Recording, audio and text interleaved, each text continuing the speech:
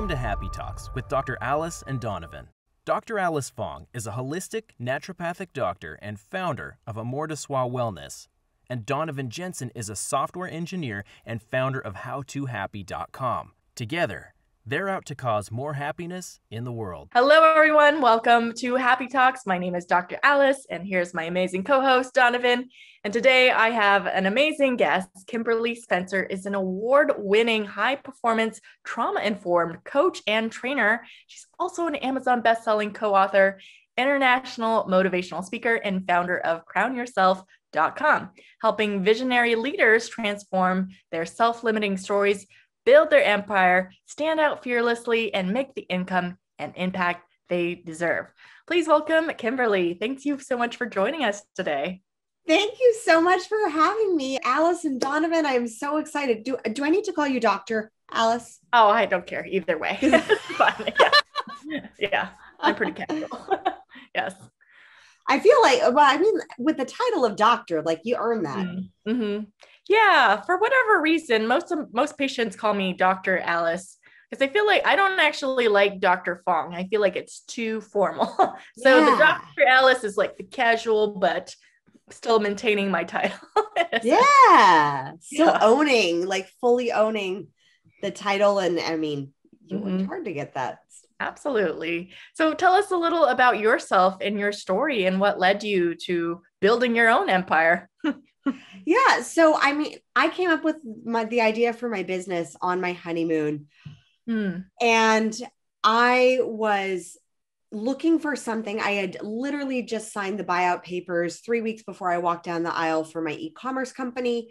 I was on my honeymoon in this beautiful Airbnb in Italy, wondering like, what the F am I going to do when I get back? And I had so many interests that I didn't really know how to combine them all into one thing. I'd had a fitness business. I'd had an e-commerce business. I'd been a screenwriter. And I loved writing. I loved performing. I loved being on shows. I loved interviews. I loved helping good causes. I'd healed a 10-year battle with bulimia. I'd healed being in abusive relationships and found the love of my life. I'd been able to figure out business to a degree, but never found one that like fully fulfilled me. And I was interested in pageants and all different sorts of seemingly unrelated things. And my husband and I were brainstorming, as you do on your honeymoon, and over way too many espressos. And I leaped off the couch and I said, "Crown yourself." And he's like, "What's that?" I said, "I don't know. It's the name of my business." And really what Crown Yourself is, it's a desire to have holistic success. Where it's not one thing at the expense of the other. It's not your body at the expense of your business. It's not your business at the expense of your relationships or your career at the expense of your relationships. It's being able to have that holistic success and fulfillment and leading as the leader that you are. I think a lot of times we don't realize how we are already leaders in our lives. Like as I'm a mom of a toddler, I've got one coming in like a couple weeks, and I'm I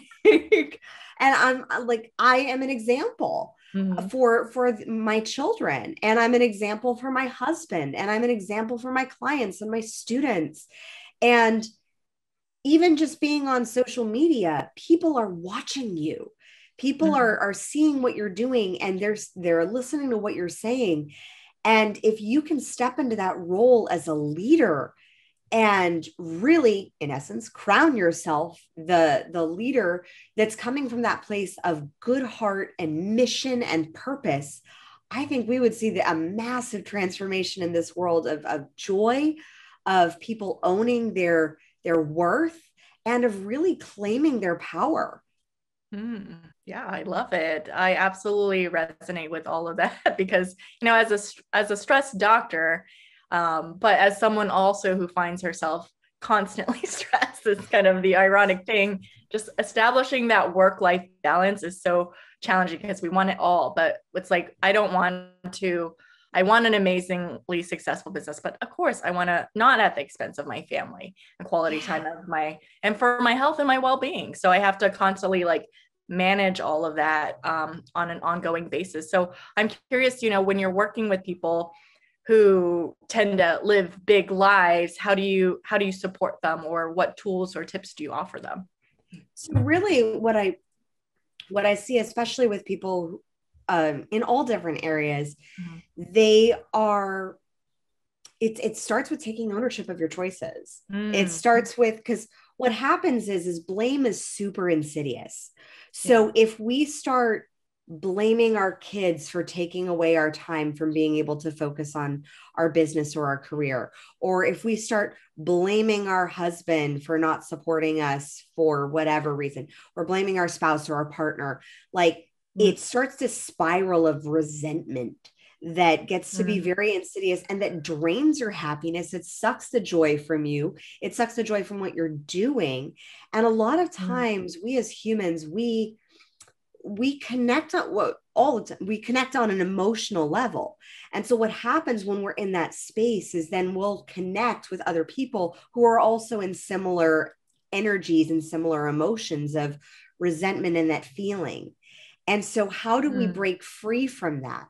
So the first thing is really taking ownership of your choices, owning the fact that, you chose to have kids. Like, you chose to be married to this person. Ideally, you had some good reason as to why you chose that person as your partner, or you chose to be in this business, and giving yourself your power back instead of having all these have tos, I get to show up with joy to my children. Like, I'll give you an example. Like this morning, I was kicked until midnight last night by this little fella inside, and I was exhausted. And yet I still woke up, and when I saw my son, I was like, I am choosing to be really joyful, even though I've only had a limited amount of sleep. I am going to choose into having joy. I'm going to choose into enjoying the pieces of my day. And I'm also going to choose into taking a nap this afternoon. But really owning those choices and having it come from that place of power, instead of like being tossed around in this reactionary mode that gets us into this spiral and this drowning in blame, which really can prevent us from feeling fulfilled. It can prevent us from feeling happy. So the first thing is always really owning your choices. I mean, when I first started my business, I had about 1.5 years that I was really dabbling. I was stuck in what I call productive procrastination. And it was because one of my primary values, the primary value of my company, is ownership, period. And I talked about owning your power and claiming your power, but I wasn't personally living it. For 1.5 years in my business, I was stuck in a cycle of blame. I was blaming my former business partner. I was blaming myself. I was doubting myself. And I was stuck in this dungeon of doubt, I call it, and questioning and blaming others, instead of really looking at the common denominator after 1.5 years was me. Like, I had to really take ownership of that. And then once I did, and ownership is not a fun conversation to always have. Like, sometimes ownership means you got to own your stuff. And it's not always the most pleasant, and it's not always the most sexy, because it can feel very good in the moment to point the finger at someone else, or point the finger at a situation, or point the finger at this experience or that thing that happened to me. But when you can shift the conversation into like, how did this happen for me? How can I grow from this? Then that shifts the conversation that you're having in your mind to allow yourself to grow into something greater. Yeah, that makes a lot of sense to me. Like, having ownership, and there's a lot of research around this too, but the perception of control, or having ownership, is one of the main things that leads to happiness or produces happiness. On that note, however, many people, I'm sure, are very, very used to being really stuck in this blame mode, or they'll hear something like kind of what you just said, and maybe if you push them face to face, they'll say like, okay, I guess it's my fault, right? I'm sure you've seen some amount of pushback on some of these things. So I'm curious, what is your approach when you find someone or interact with someone who is, they want to take ownership, but they can't quite make it there feeling wise, right? Because logically, or at least for me, I'll just speak from my own experience. for myself, logically, a lot of times I can say like, okay, here's my part in it. And then emotionally, I don't get on board. The emotion part is like sitting there pouting, like, it was, I'll say it's my fault, but it really wasn't. So I'd just be curious how you approach some of that stuff. Well, I personally, emotionally, because we all kind of sometimes have those moments of pity party, and acknowledging the fact that that's human. Like, blame it's human. It's biological. Like, it's so acknowledging and giving us some grace for our own humanity. Because I see ownership as really like a pendulum. So there's the one side of the ownership that's the victim mindset. It's blaming everyone else, blaming other people, blaming experiences, blaming this happened to me. My dog died. My dad was an addict. This, all of those other external circumstances. Then there's the other side of the pendulum that I see really with high performers, where they're so much at fault that it's everything is their fault. And they take so much ownership that it's taking other people's ownership too. And so I say to that group of people, I say, you can only take 100%. You cannot take 10% of somebody else's ownership. So if a circumstance happened, there's two people in that dance, it's the other person's responsibility to take ownership of their percentage of responsibility. I see this a lot with clients who have had divorces, and they feel very bad about the fact that their former partner is still struggling and still dealing with things. And eventually there comes a point where you're not responsible for their life anymore. Like, you're not responsible for their happiness. They still have to start making their own choices. And because really, ultimately, we're only responsible for ourselves. And so ownership, I see as this beautiful place in the middle that's not saying, that bad things don't happen and like stuff that you can be a victim of. There's a big difference between having a victim mindset and being a victim of circumstances. Like, stuff happens that is bad, that is unfathomable. And yet, how can we grow from that? So looking at every experience as a space of, how can I grow from this? How can this help me serve? So one of my clients, she is a single mom, has 2 babies, and both from different partners. And she was speaking at this school, and every other person who was brought into this school was to speak. Like, these women were like, you don't know my life. Like, all the students were like, they had their arms crossed. They were a very lower income family, from very lower income families. Some had babies, some didn't. And every person that they brought in to speak didn't resonate, except for my client, who, when she spoke, she's like, hey, I'm just going to be honest. Like, this was my life. This was my mistake. This was my message. She owned her past. And it actually built the rapport with the students to be able to say, oh yeah, I've had a baby from, a different dad than the partner that I'm with, or than the person that I'm with, or like, and so it was able to build up that rapport. So it comes from both owning your mistakes, owning your mess, owning how you feel, and owning your successes. Like, that's a big one too. Owning the progress that you're making.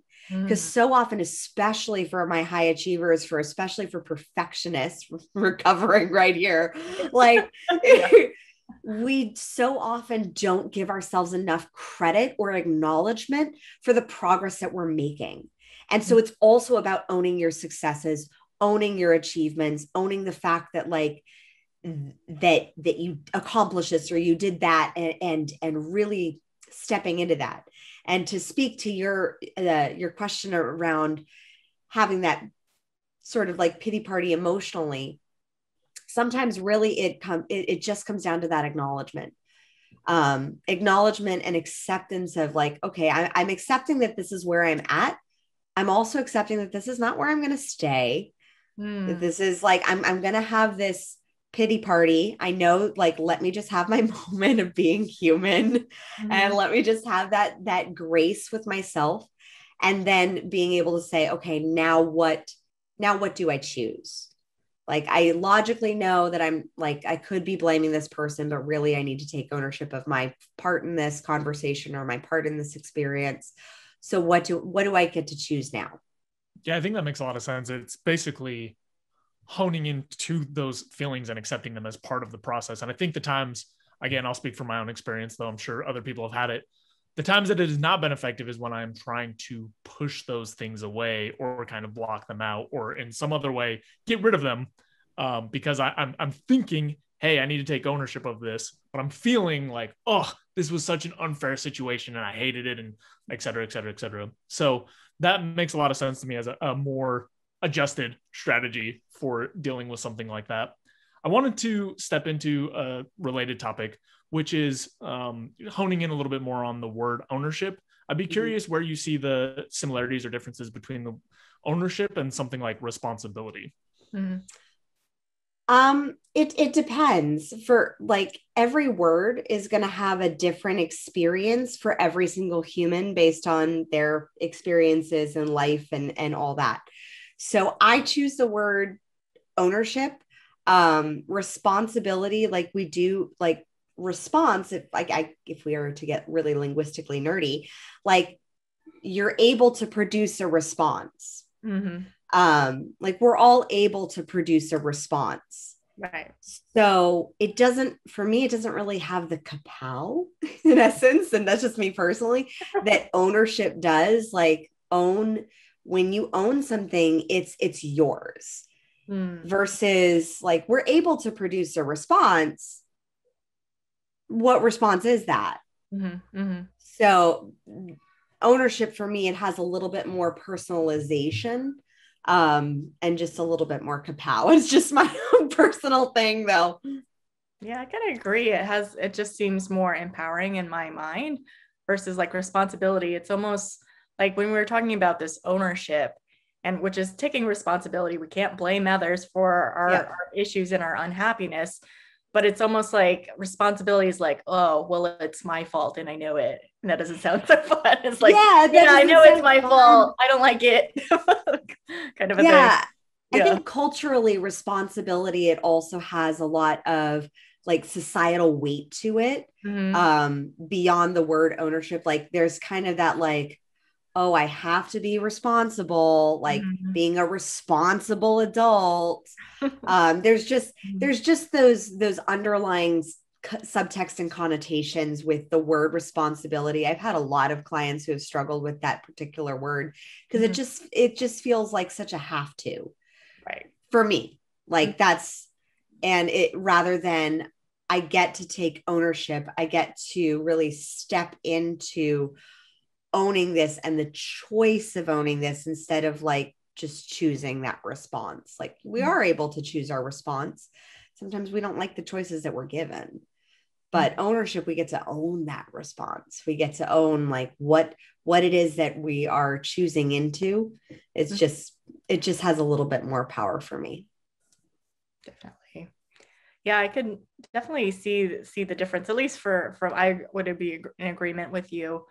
From my perspective, because kind of a summary of what I was hearing in your description of ownership is like not placing the blame, but actually, or playing the victim game. I think we are all guilty of playing the victim and actually like having the power to choose how our life goes. And ultimately, we can take all the actions, we can do all the things. It doesn't guarantee an exact result, but when we own it, it compels us to like keep trying and persevering in the face of all the chaos that might be happening. Yeah. Yeah. And it really is taking that step that it's you own your choices, you own your past, but it's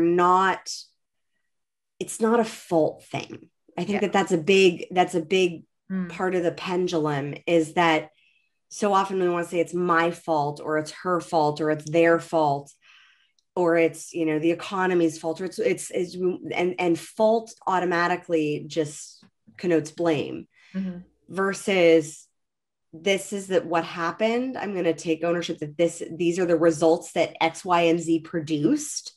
And I don't like these results. I don't like this experience. I'm going to choose to have another one.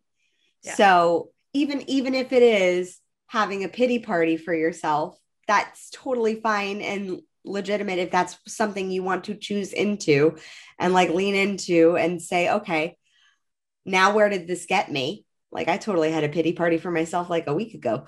It's just like, oh, my body. And I feel this, and I feel like the baby's kicking my liver, and just having this like, oh, this moment of just like frustration and a full on pity party. And I recognize it. I'd even told my husband, I said, I know I'm in this like emotional pity party. So I had to let the emotion, the wave of those feelings process instead of like judging them and trying to dam them up, for one. And then once I allowed it to process, I was able to say, okay, well, where did that really get me?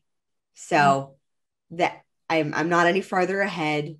I feel a little bit of like a cathartic emotional release. So I feel a little bit better. Now, what could I do? Now, what could I choose into? So really owning that the space that we can choose and the power to, because emotions and feelings, they're human. Like they come and they're a sign of something. And so I always think of feelings as like a package, as like, especially if you're feeling like having a pity party for yourself, which totally happens. Like I had one last week. But it's like, it was like a package of emotion gets delivered within the package of like, here's the pity party package. But inside is something that there is something that you deeply value that's probably getting knocked around a bit. Maybe it's a boundary thing. Maybe it's one of your core values that's being shaken a little bit. Maybe it's a long-time fear or a desire for safety or familiarity in something. And so that package gets to be unpacked with the experience of the emotion. And so allowing for that human experience and then opening up the package and seeing what's really inside, what's really stimulating the thing behind the thing. Well, yeah, I was actually just thinking, I was having a pity party for myself last week.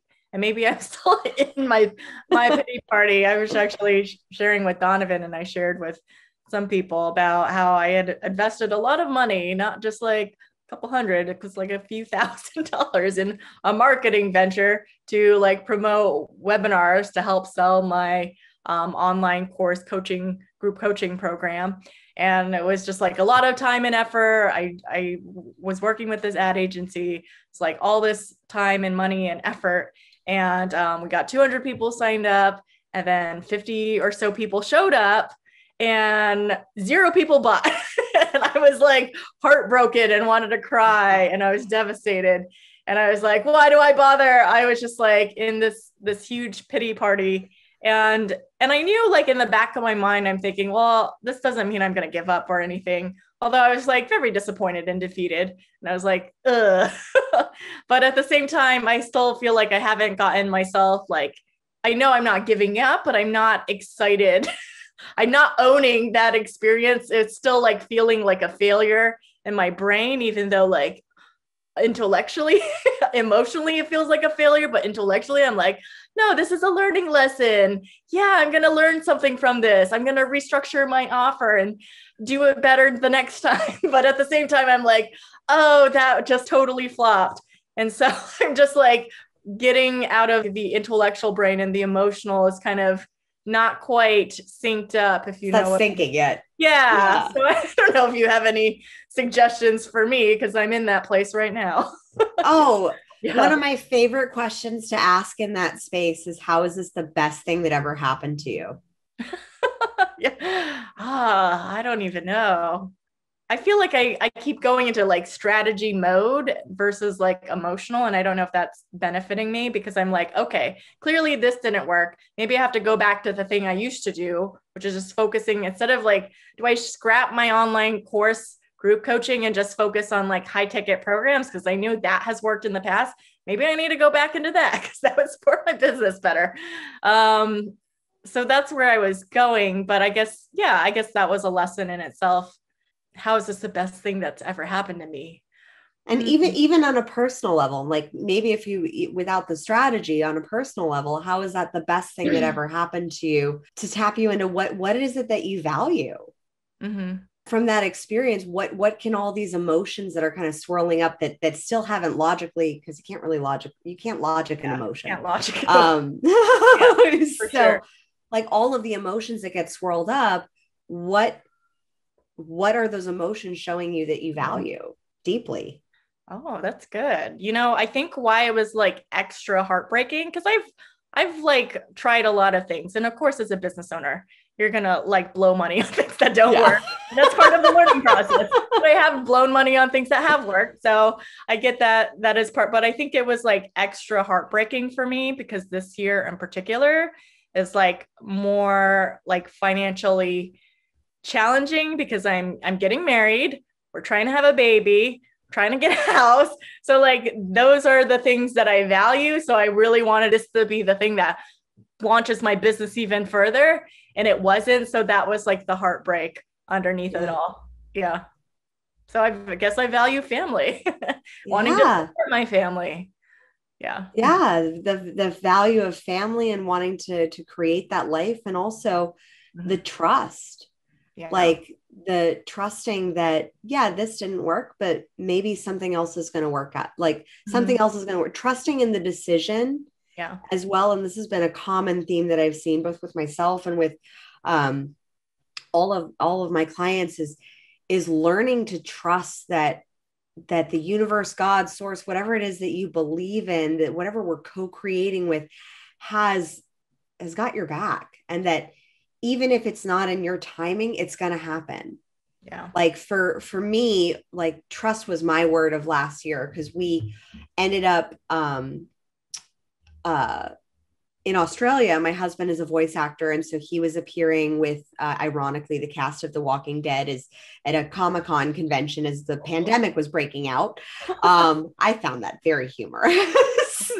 And we decided to stay. And my husband and I looked at each other and we made this decision, and we knew that this was going to be, we just had a gut feeling in that, like, this is going to work. Like we didn't know how, we didn't know the exact formula or the exact strategy. But we just trusted into that intuition that it was going to work out. And have there been challenges? Yeah. Like my dad passed away in January, and I wasn't able to go home for his funeral or be with him in that space. But then again, neither was my mom because of the COVID restrictions with the hospital.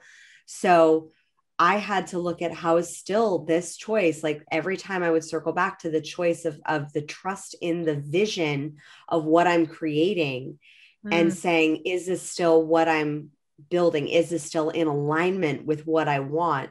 Yes, it is. Because we've always wanted to raise our kids traveling the world and experiencing different cultures and being able to live in different countries.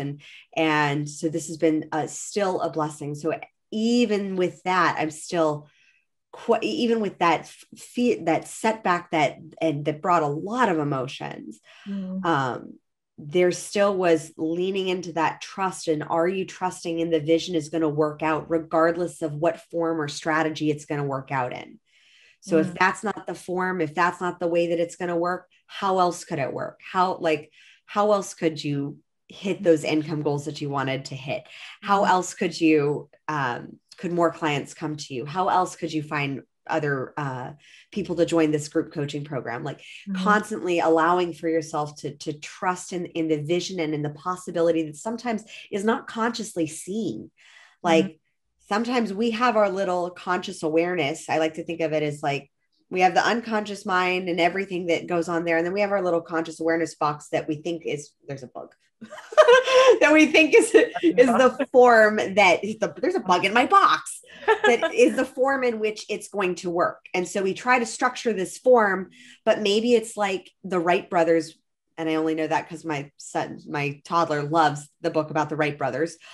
Maybe that form of that version of that plane doesn't take off.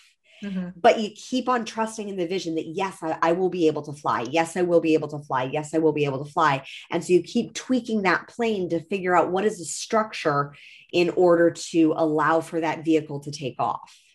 Yeah, definitely. I have to wrap my brain around that. I'm sure, Donovan, you have some thoughts. Go ahead. Oh, well, somehow a lot of these conversations answered questions that I haven't asked or was going to, but I was going to try to step more into the space of going through an example, which we did deeply with both of you. So I think that part is pretty much buttoned up. But as far as this idea of ownership, I really resonated with the piece that you said of going back to when you made the decision to stay, and really noting that as the place where you had agency and decided you were going to stay there. And then whatever consequences came as a part of it were part of the package of that choice.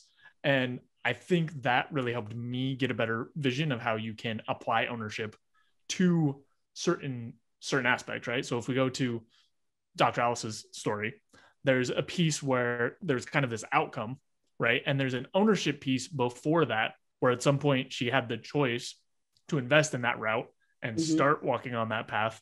And this is regardless of whatever adjustments or whatever's going to work.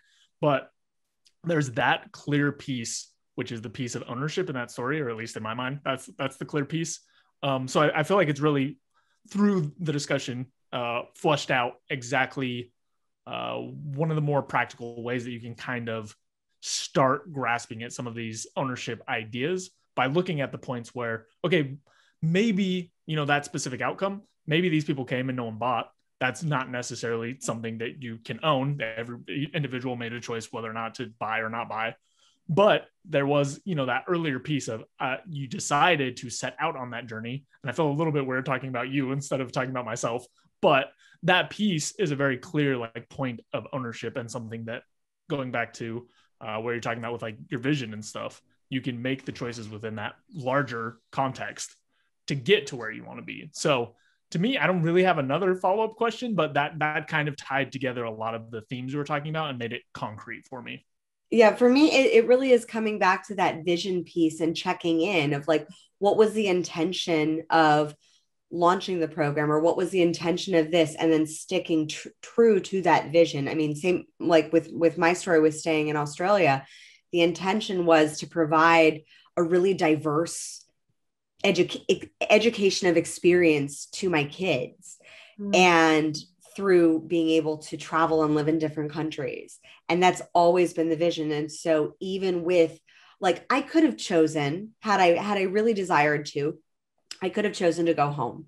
I could have chosen to be with my mom through this time of grief. And I could have chosen to fly home when I heard my dad got sick and go help medicate him and take my family. And that would be a choice that I would also have to own.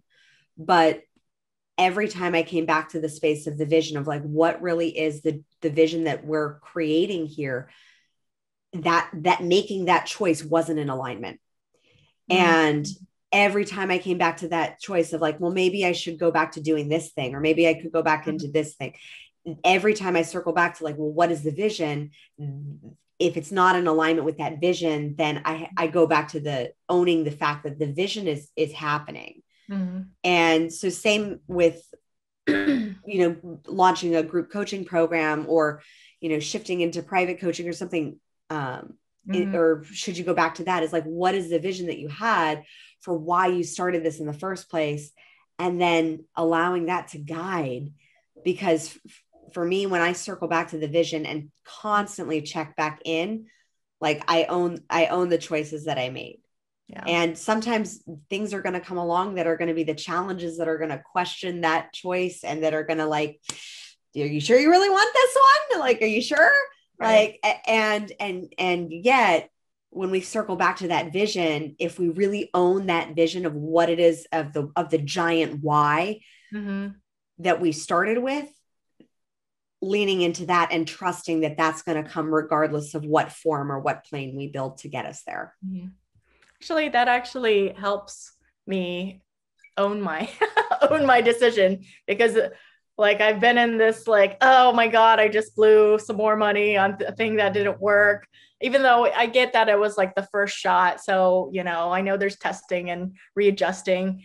But the whole vision was to, because I mentioned I'm planning to get pregnant and all of that, build a family.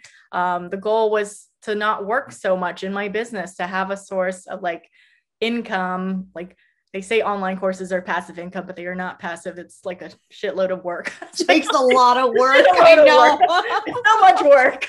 And it doesn't always like pay off right away. Right now, it's not paying off quite right away. Yeah. But yeah, like the vision was to be able to support my family without having to like be so tied down working one-on-one with people, which is, you know, what my business is mainly. And yeah, I get it's going to be a struggle and I shouldn't give up. But I think like, yeah, coming back to the vision of, yeah, the whole purpose was to be able to make more and work less by working super hard right now. And I get that it's still a learning curve. But yeah, actually that I think helps me feel better about the choice that I made and owning the choice that I made because it was to serve that higher vision. Yeah. Yeah. Yeah. And I mean, I've made some choices in my business with lots of money that was lost to the tune of 5-figure investments where I'm like, it took me a while to own that choice. Cause at the time, especially in the beginning stages, I was financially strapped and in debt. And when I look back on that choice, I'm like, well, what did making that choice give me? What did going through that process? Well, that process taught me that experience of investing $20,000 in a program that didn't really serve to the level that I wanted it or expected it to. That experience, it taught me, well, that wasn't an aligned choice. Like I remember making that choice. I remember the feeling in my body when I was making that choice that it felt like something I should do, but it didn't feel fully aligned to make that choice. And I couldn't describe it in words because it made logical sense to work with these mentors. And yet at the same time, my gut was saying, no, you don't need this. Like, no, you don't have to do this. And that experience really taught me a beautiful $20,000 lesson to trust my intuition and my gut for when it says, this is the aligned next step. And trusting that if it's not in this form, then it's going to be in something better. And that also came down to like our decision to come to Australia. I had stuck to, I was supposed to run the LA marathon and I was like all gung ho about getting back into my like marathon shape because doing marathons really just spurs me on physically. It gets me feeling very aligned. And when I checked in with that form, like when my husband asked me, he said, well, I've been invited to go to this convention, like, but I don't want to mess with your marathon. Like if your marathon is such a high priority, then like, you already committed to that. We'll stay. And I checked in with my gut and I said, actually, you know, I'm okay with losing the couple $100 that I spent on registration. And like, I'm okay with like, I feel it's more aligned to go to Australia. So checking into that intuition and into that feeling and then owning the choice. Like I own the choice that I dropped a couple $100 on the marathon that I didn't run, but I don't know if the LA marathon even happened last year in March. That was great.